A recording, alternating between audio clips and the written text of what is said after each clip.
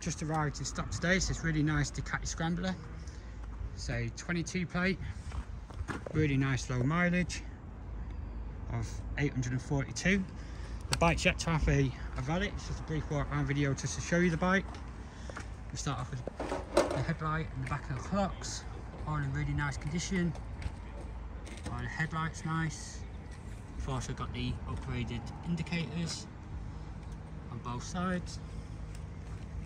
All the fork legs are nice. Again, it does need a valet, so there's bits of dirt in places. All the front wheels nice, as are the headers. Everything on the right hand side. All the engine casing's good, as well as the exhaust. All the tank to the right's nice, really nice paint scheme. All the swing arms nice, as well as the rear wheel.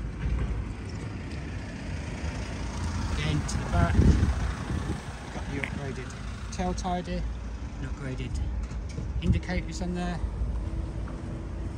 All the chain and sprocket's good, as is all the suspension.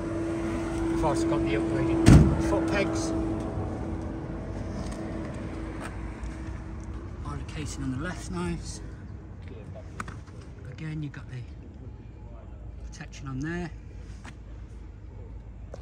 Left hand side of the tank's all good. You do also have heated grips on there. All the rear's nice, as is the seat.